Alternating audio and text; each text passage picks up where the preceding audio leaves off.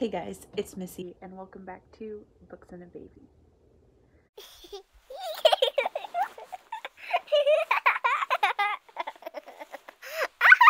So today starts the first day of Veda, and I am happy to be here to bring you my TBR for the month of August.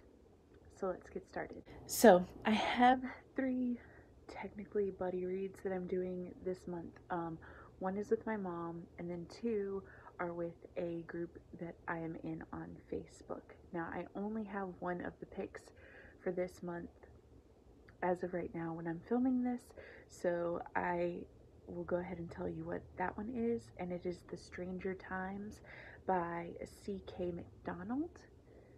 Okay, so I'm just going to read you the blurb from Goodreads, and it says, "There are dark forces at work in our world, and in Manchester in particular. And so thank God the Stranger Times is on hand to report them, a weekly newspaper dedicated to the weird and the wonderful, but more often the weird, of modern life. It is the go-to publication for the unexplained and inexplicable. At least that's their pitch. The reality is rather less auspicious. Their editor is a drunken, foul-tempered, and mouthed husk of a man who thinks little and believes less of the publication he edits, while his staff are a ragtag group of wastrels and misfits, each with their own secrets to hide and axes to grind. And as for the assistant editor, well, that job is a revolving door, and it has just revolved to reveal Hannah Willis, who's got her own set of problems.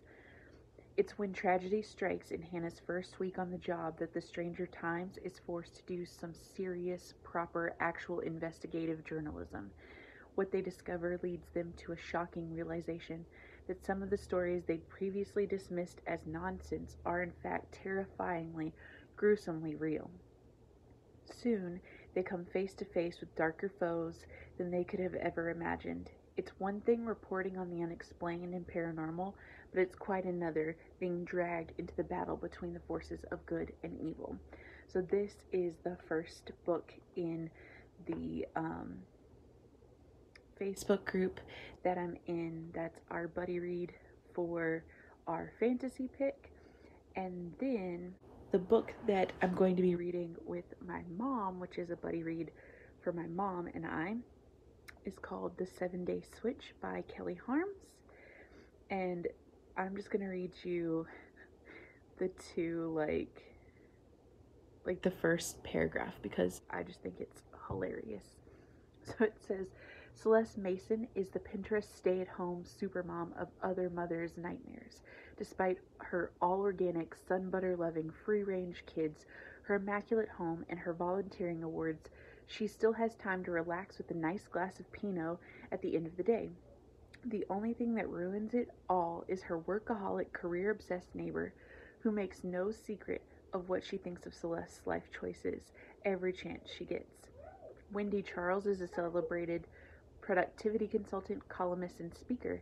On a minute-by-minute schedule, she makes the working mom hustle look easy." Come sit in my lap.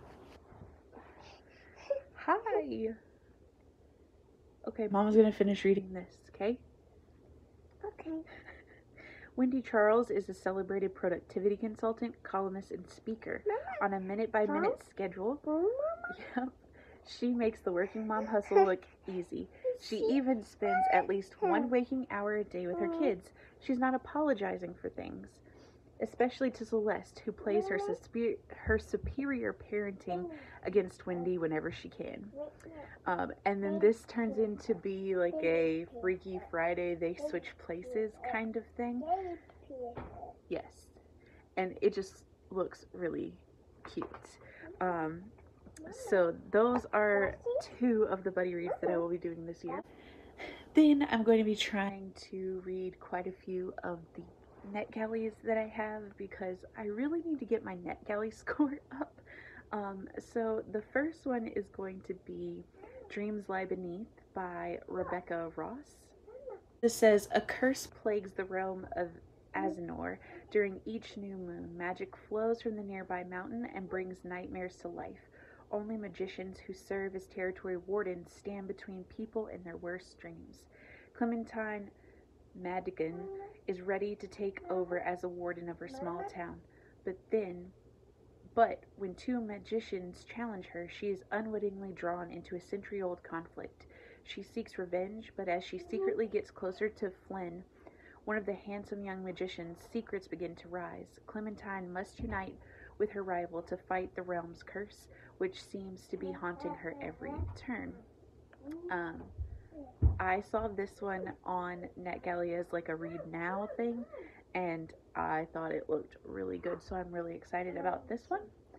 Then we have The Project by Courtney Summers, and it says Lo Denham is used to being on her own.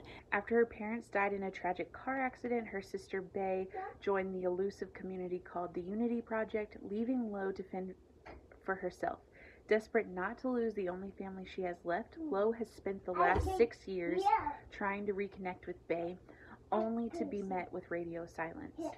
When Lo's given the perfect opportunity to gain access to Bay's reclusive life, she thinks they're finally going to be reunited, but it's difficult to find someone who doesn't want to be found. And as Lo delves deeper into the project and its charismatic leader, she begins to realize that there's more at risk than just her relationship with Bay. Her very life might be in danger. That one just sounded really awesome, and also I love Courtney Summers. I read Sadie by her, thought it was fantastic, and I love the way she depicts sisters. So I loved that. Then we have Before We Disappear by Sean David Hutchinson. Okay, it says Jack Nevin's clever trickery and moral flexibility has served him well his entire life, making him the perfect assistant to the Enchantress, one of the most well-known stage magicians in the early 20th century Europe.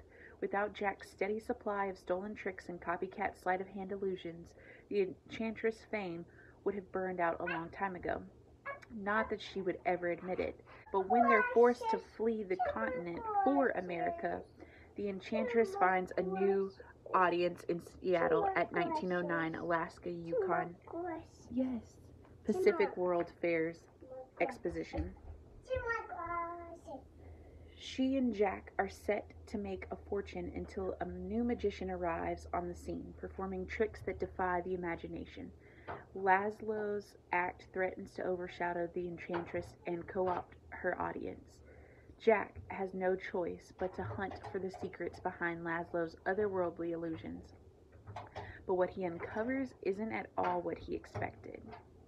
So, this is another NetGalley pick that I really want to get to try to get my rating up on NetGalley. Then we have Beloved by Toni Morrison. What are you doing? Come over here. You can come over here and look. Come here. Can you come say hi? Hi. Hi.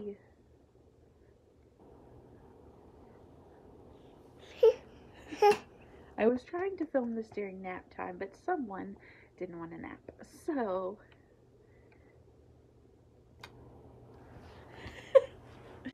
okay. Sethi was born a slave and escaped to Ohio, but 18 years later she is still not free. She has borne the unthinkable and not gone mad, yet she is still held captive by memories of Sweet Home, the beautiful farm where so many hideous things happened. Meanwhile, Sethi's house has long been troubled by the angry, destructive ghost of her baby who died nameless and whose tombstone is engraved with a single word, beloved. Sethi works at beating back the past, but it makes itself heard and felt incessantly in her memory and in the lives of those around her. When a mysterious teenage girl arrives, calling herself beloved, Sethi's terrible secret explodes into the present. Beloved is one of those like modern classics that everyone yes, you're Gemma, thinks that people should read, and I've been wanting to read it for a while and it sounds really good. So I have put it on this month's TBR. Creatures of the Flood by Aaron Hunter. And this is the final book on this month's TBR that is a NetGalley arc. And this one just says the book description on Goodreads is very short. It says 3 young pandas set out on separate journeys to save their homes and families in the Bamboo Kingdom. This is one that I got because I thought it might be a book that my niece would really love.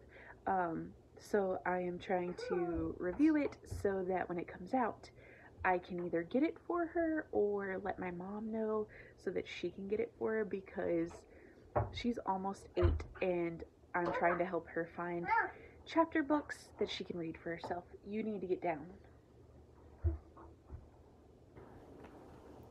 And then the last 3 books on this TBR are The Grim Gato, The Penultimate Peril, and The End by Lemony Snicket. I am going to be trying to finish the series of unfortunate events this month and putting up a whole review. So those are all of the books that I will be reading for this month. I also have one more buddy read that will be a sci-fi pick for my Facebook group that I'm in. But those are the books that I have on my TBR for this month. So if you've read any of these, please let me know what you thought of them down in the description below. Also, I now have a Patreon. So if you would like to support this channel with a monetary donation, you can definitely do that by joining my Patreon. You can also buy me a coffee, and I would be greatly appreciative of anything that you could donate, because this is now my job, or I'm trying to make it that. So yeah, these are the books that I plan to read this month, and I am very excited about all of them. If you like this video, please give it a thumbs up, hit subscribe, and hit that bell notification so you can see when I post new videos. Again, this month of August, I will be posting a video every day, so make sure your bell is hit so you know when I post a new video. And I will see you guys tomorrow. Bye!